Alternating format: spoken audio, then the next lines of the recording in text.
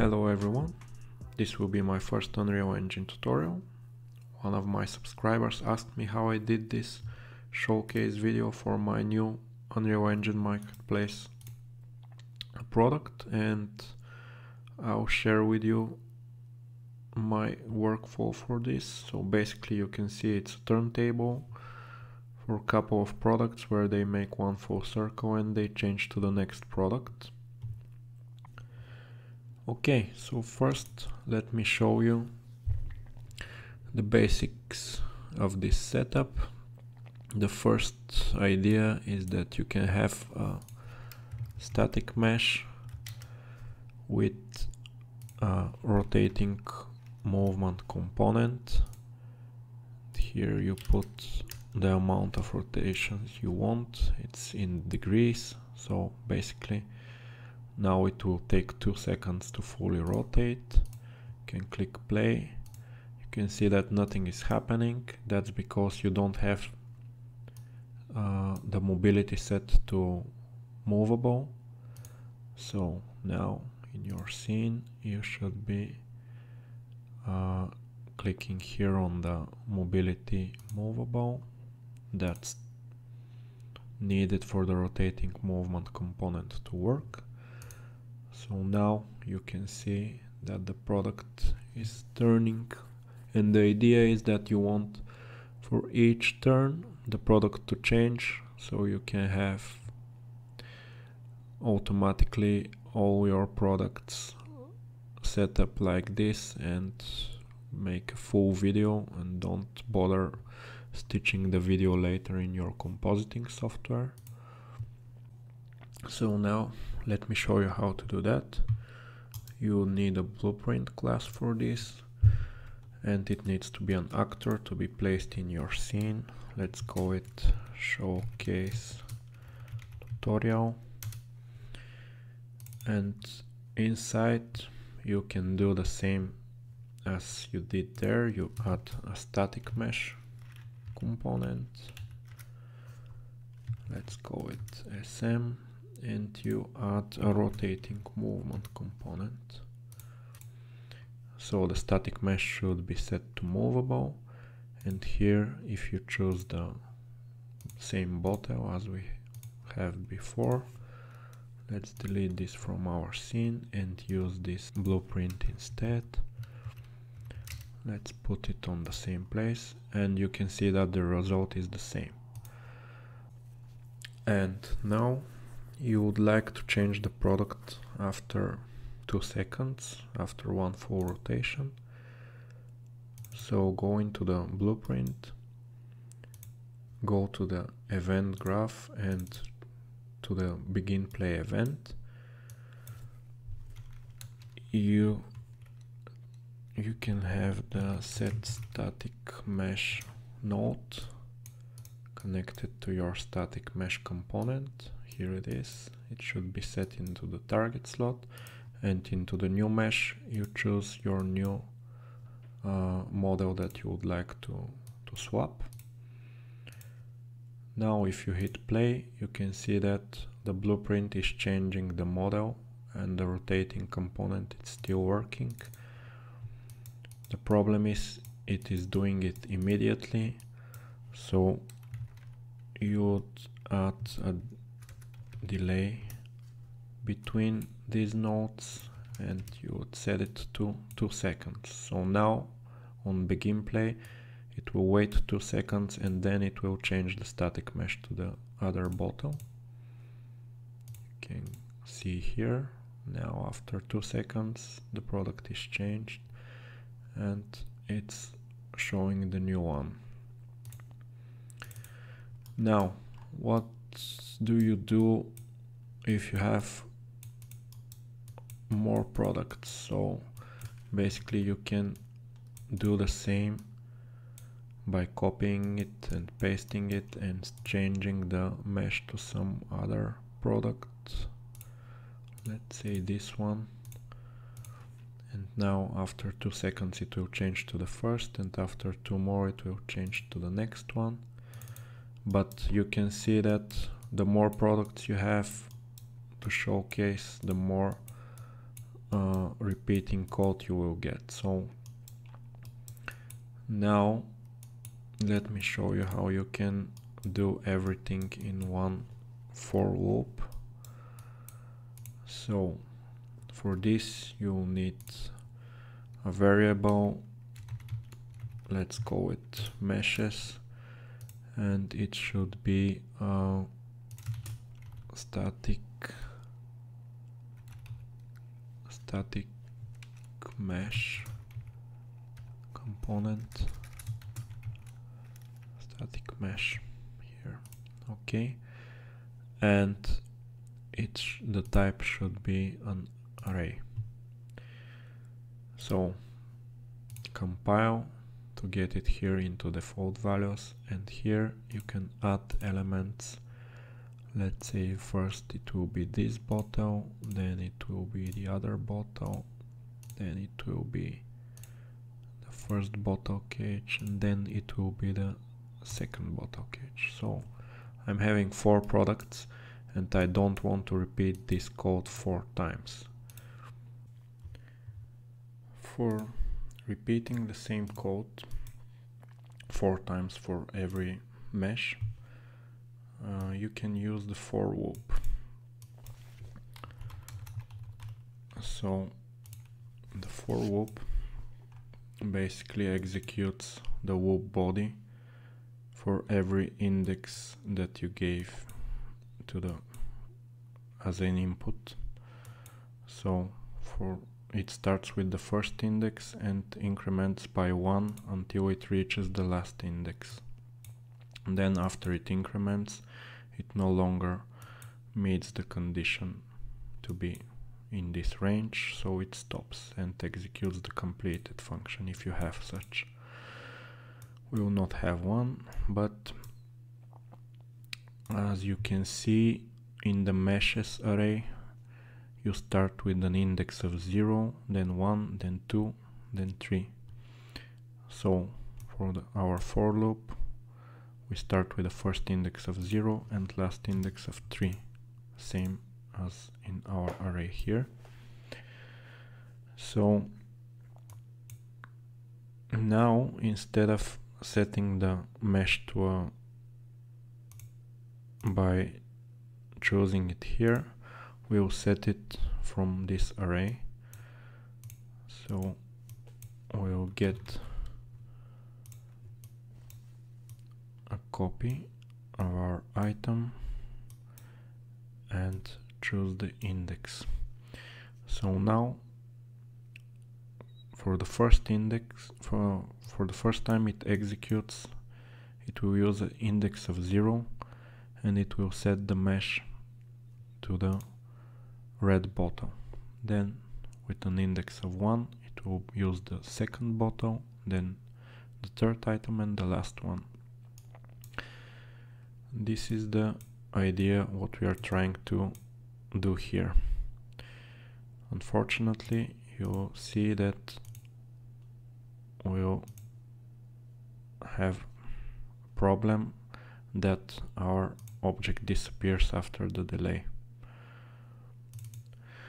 What's happening is that this code is executed 4 times, but it's executed 4 times immediately, even before the first delay is reached.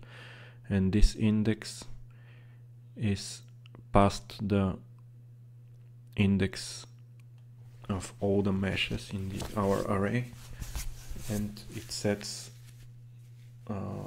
invalid mesh by the index 4, which it doesn't exist here. You can see this by printing the index. Now you can see on the screen that after the bottle disappears it prints 4, so it uses an index of 4, which is outside of the array, and that's why we don't get anything. If you read the delay description, it will tell you that it will not call it before the countdown is done. So that's why we're calling it once. All the other times it's not, the delay is still not finished, so it doesn't call it again. But this index is already incremented to 4 by the time that this duration comes in. So what we need to do, let's just get rid of this. So what we need to do is change our for loop to a for loop with delay, which will be a customization to the existing for loop in Unreal Engine blueprints. So if you double click on the for loop, you can see that it's a macro consisting of some nodes.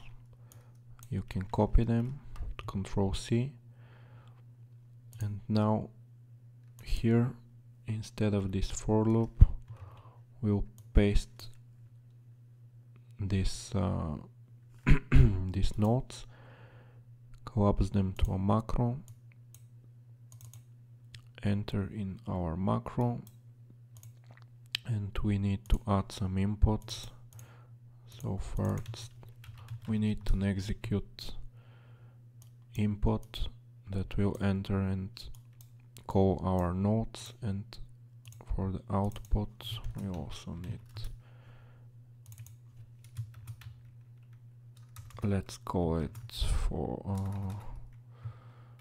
loop body, like in the original for loop. We need another execute when all of the indexes are executed, then we execute this complete, and we need one more output, which will be an integer, and it will be the current index. Here it is, local integer. So for the inputs we need two integer inputs. One will be first index and the other will be last index. So first index goes here, last index goes here. You can see that we recreated exactly this for loop. The first index goes to here, last index goes to here, this local integer goes to the output, this loop body is coming from the sequence, and this completed execute node is coming from this branch. So we have exactly the same here, and the difference is that we'll add our delay here, 2 seconds. And now here in our event graph we have this macro, let's rename it to for loop delay.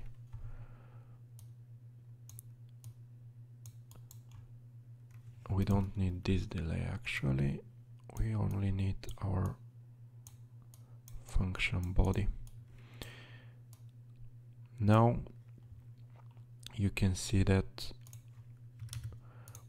we have the same inputs, we have the same outputs, but the delay is added inside the loop, so it will be executed on each loop and it will wait for the next one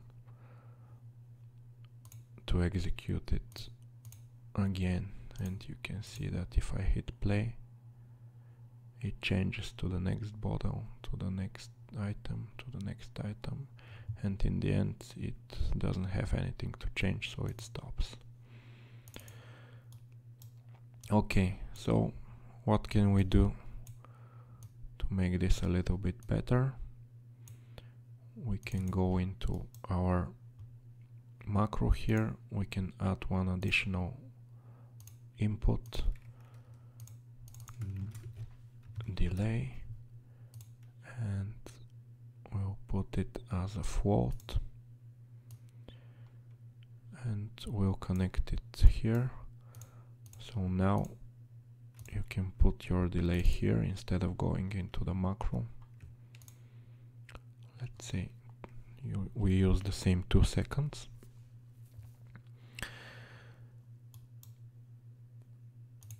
And now you can see that it's working as expected.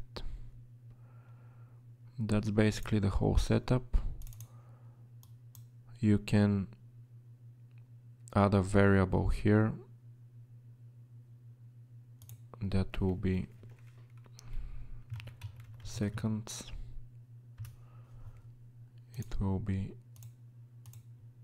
a float. It will be a public variable, and we'll use it here.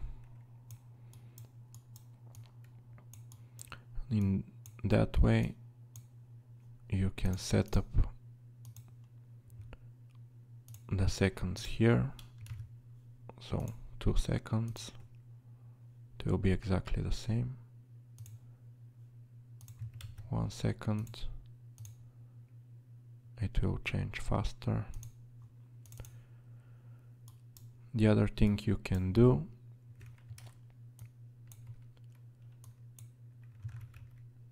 is set the rotating movement rate.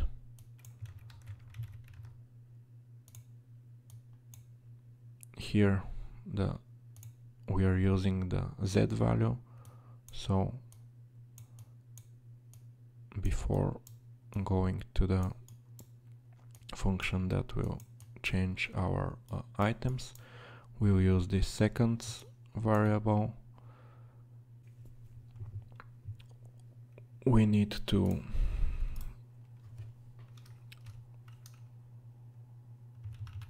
use float divided by float, so we'll divide 360 by the number of seconds, and we'll use this as a Z value.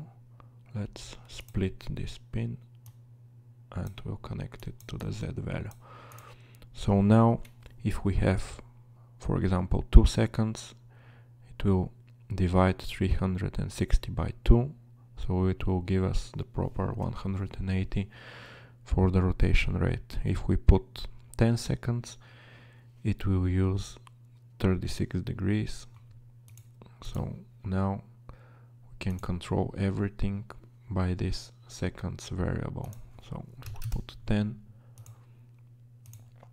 we will get a slow rotation, and after 10 seconds it will change to the next item, and it will continue to rotate and change items. That's it for this tutorial. I hope that everything is clear. If you have any questions, please write down in the comments, and if you have any other questions for how did I do something in my other videos, please write a comment and I'll try to make another tutorial for this. Thank you guys. If you're not subscribed, please subscribe, and you see the promo videos for my new products and for any other tutorials that I make. Thanks and bye.